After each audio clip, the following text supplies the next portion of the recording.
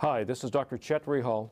Today my guest is Dr. Amir Lerman, who's a Vice Chair for Cardiovascular Research in our Division of Cardiology. Amongst Amir's many interests has been the pathogenesis of acute coronary syndromes. And Amir, good morning. Good morning, Chet. Thanks for having me. Yeah, you're very welcome. Listen, Amir, tell us about the pathogenesis of ACS, particularly this concept of the vulnerable plaque. So the concept of the vulnerable plaque came from observation that we have, not only us, but other people, that most of the patients that present with acute coronary syndrome actually do not have significant obstructive coronary disease. They draw our attention more on the structure of the plaque rather than the amount of the plaque. And we learn a lot from pathology, from the studies by Amir Lerman, who taught us a lot from autopsy, that apparently the acute coronary syndrome is actually a result from abnormalities in the plaque structure and the constitute of the plaque, and mainly the large necrotic core, the thin cap, fibroateroma, and a lot of constitute in the plaque from inflammation, blood vessel neovascularization, that at some point have a plaque eruption and creating of thrombus leading to the acute coronary syndrome. So what you're saying is that mild plaques can be so-called vulnerable under certain conditions.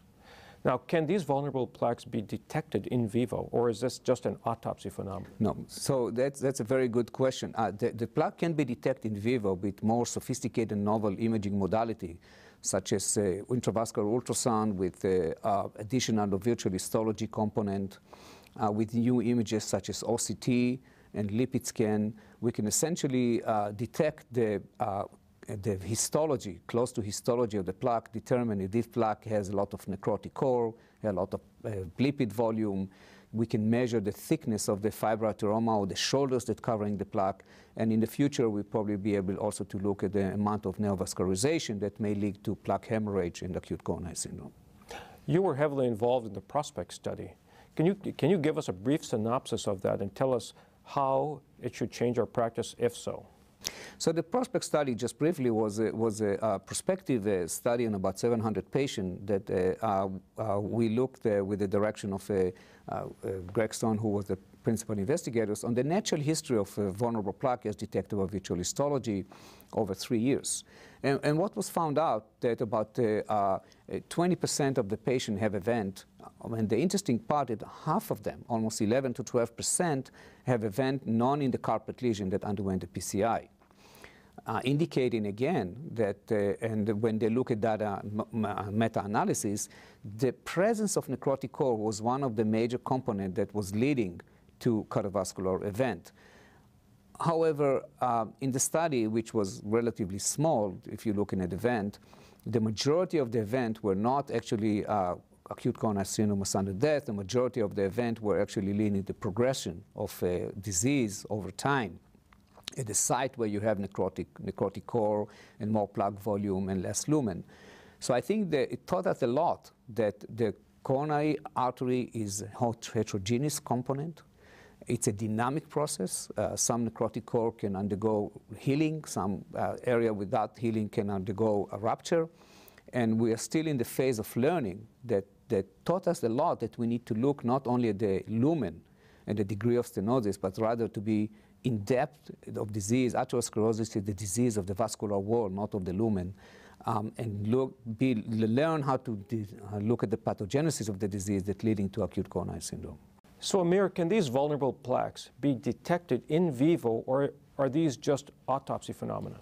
Excellent question. We have now currently more advanced and sophisticated intravascular imaging modality that allow us to look at the structure of the plaque, including ultrasound with virtual histology, including OCT that can tell us in exact not only the constitution of the plaque, but can allow us to accurately measure the thickness of the cap.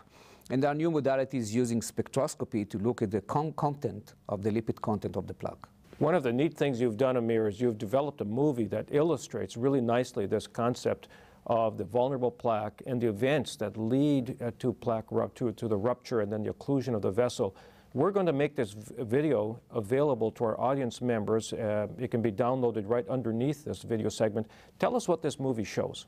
So this movie was actually was done by putting together multiple histology slides from autopsies creating the concept of the plaque that is growing, creating a positive remodeling, and not obstructive the lumen, creating a mild obstruction of the lumen, about 40%.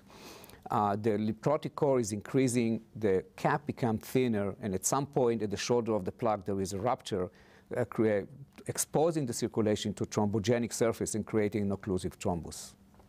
Why does the shoulder rupture? Why does it occur at the shoulder? The concept, the shoulders rupture, first of all, there's the physical